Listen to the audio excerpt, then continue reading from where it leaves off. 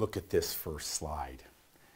We've got our create table statement and we're partitioning here. This is going to be what's called a PPI table, partitioned primary index. Now, create table, our table name. Then we've got our open paren, all of our columns and their data types, close paren.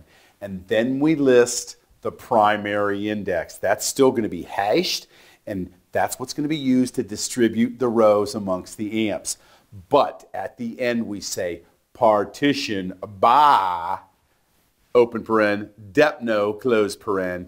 And what we're really saying is, and this is not that complex, I don't want to make more of this than there is. All we're saying when we do partition by depno, we say lay the rows out by the primary index of employee number.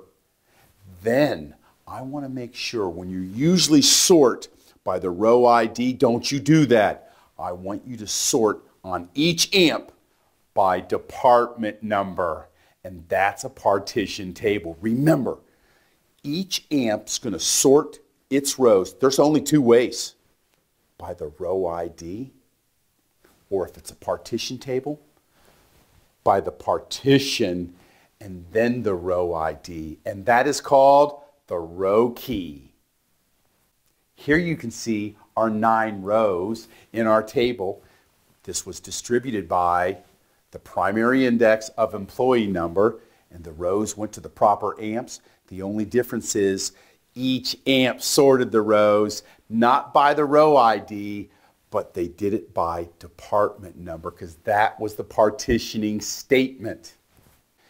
Partitioning is designed to eliminate full table scans. Now let's think about this. If we queried this table where the employee number is equal to something, it's a single amp retrieve because that's the primary index.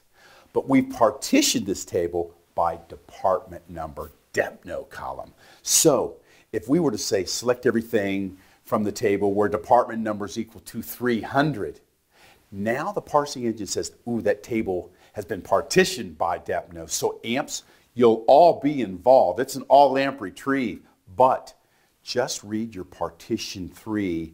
Don't do a full table scan. That's how partitioning is designed to work.